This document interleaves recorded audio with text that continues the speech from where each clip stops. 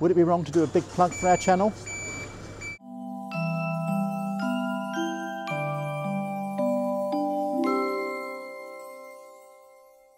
Welcome to London. Welcome to the History Lord channel. Join me here in Carnaby Street in the city of Westminster.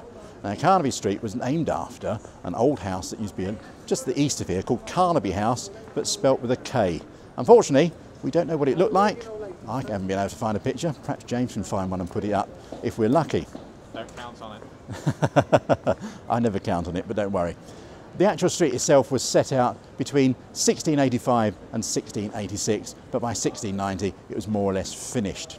Now, Carnaby Street, though, is more famous these days for the Swinging Sixties, where the fashion houses took over. And still today, it's full up with fashion houses and boutiques, etc. There was a quote that made Carnaby Street very famous, and that was on the 15th of April 1966 from Time magazine. And they actually said, perhaps nothing illustrates the new swinging London better than a narrow three-block Carnaby Street, which is crammed with a cluster of the gear boutiques where the girls and boys buy each other clothing. Swinging Sixties, not just famous for fashion, the fashion of Mary Quant and people like that. Carnaby Street is also famous for some of the biggest bands of the time as well, the Small Faces, the Who, the Rolling Stones, etc.